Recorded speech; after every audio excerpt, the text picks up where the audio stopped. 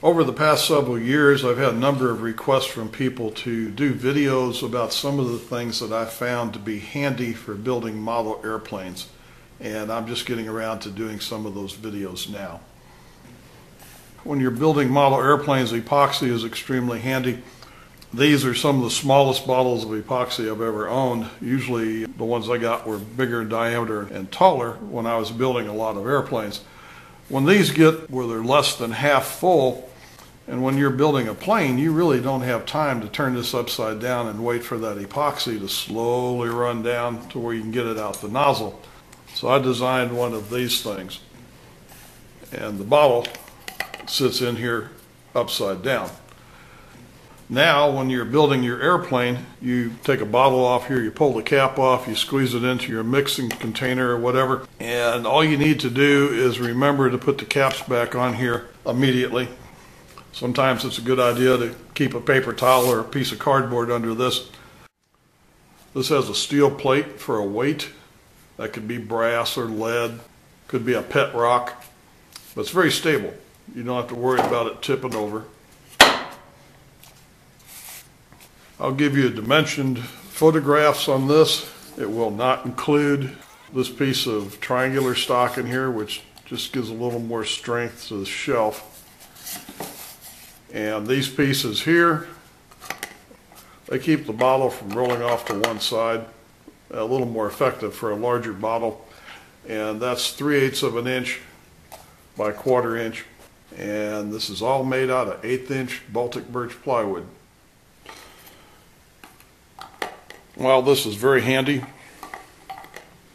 I do not suggest leaving these inverted, unattended, or overnight, as these caps become worn or lubricated with the epoxy, or a temperature change in here, we can blow those caps off, and you can come back and have a hell of a mess down here.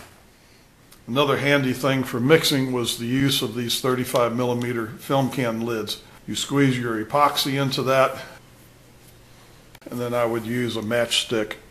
I would mix it, use what I needed, wipe the matchstick off. This will eventually set up. If you have several of these that you can use, it makes life a lot easier. And then when you're done, you can just flex that lid and pop that piece of epoxy out of there. It's easier if you let the epoxy get a little bit thicker. And ready to use again.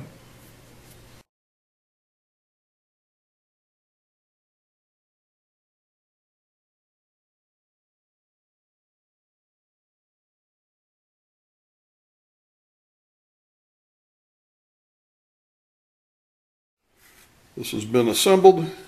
This is actually a piece of balsa wood for the triangular stock in there. It gives the shelf plenty of support, and I haven't put the steel plate in there yet. And I suggest painting this with polyurethane varnish. Nice thing about polyurethane is not much wants to stick to it.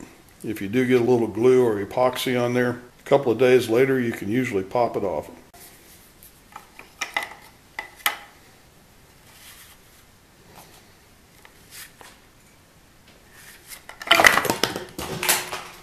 That's why you want the steel plate. Thank you for watching. If you haven't watched one of these before, please do so. It will help support this channel, and I appreciate it.